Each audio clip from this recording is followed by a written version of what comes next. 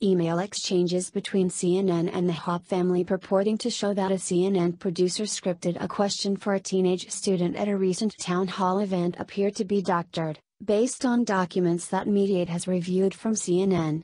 At least two outlets, Fox News and Huffington Post, reached out to CNN to inquire about a possible story.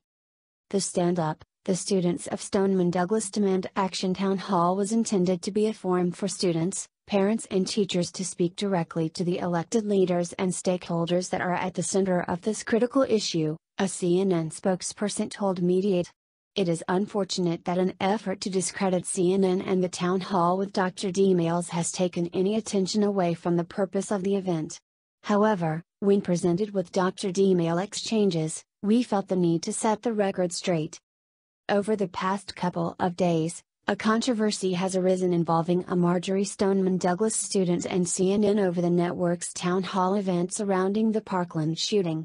The student, 17-year-old Colton Haab, alleged after the forum aired that CNN had censored him and instead tried to give him scripted questions to read.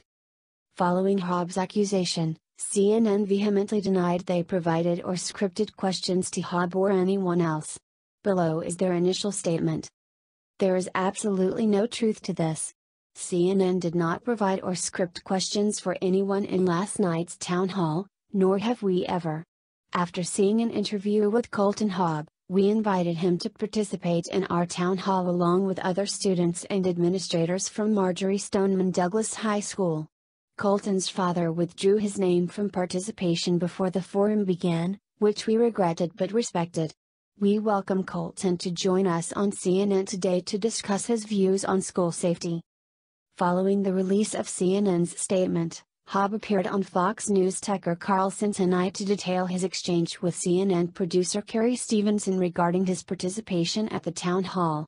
In his conversation with Tucker Carlson, Haab stated that Stevenson wrote his question and CNN put their own words in it.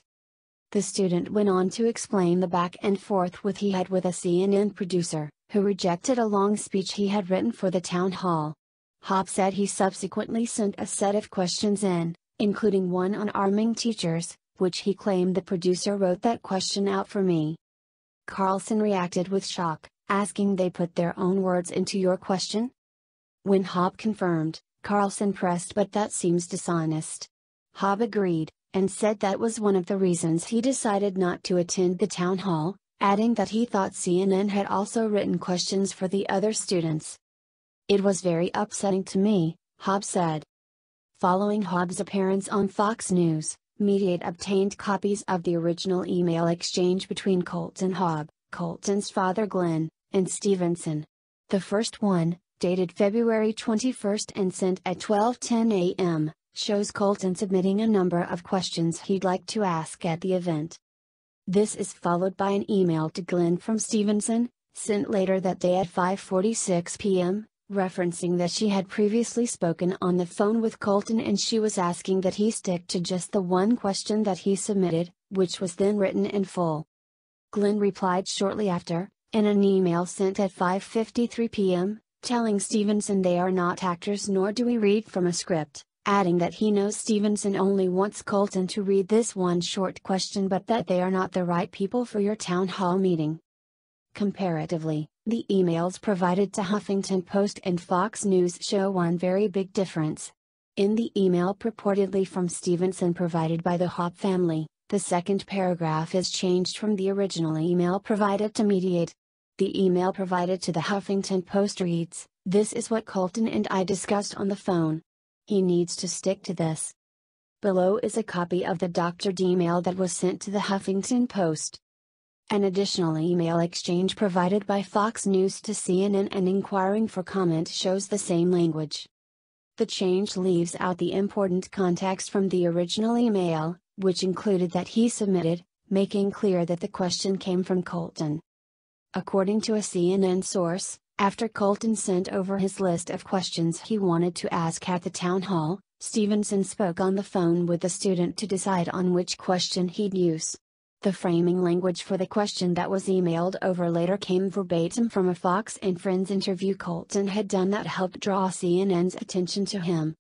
Prior to Stevenson sending Colton's father the email asking that Colton stick to the question that he submitted, the source noted that Glenn had been in touch with Stevenson telling her that Colton would like to be given an opportunity to say more. At one point, Glenn emailed over a multi-page speech that was laced with questions and comments that Colton would prefer to read instead, thus prompting Stevenson's email requesting Colton stay with the one question. Thanks for watching, guys. Subscribe our channel for more news videos daily and for what's viral today.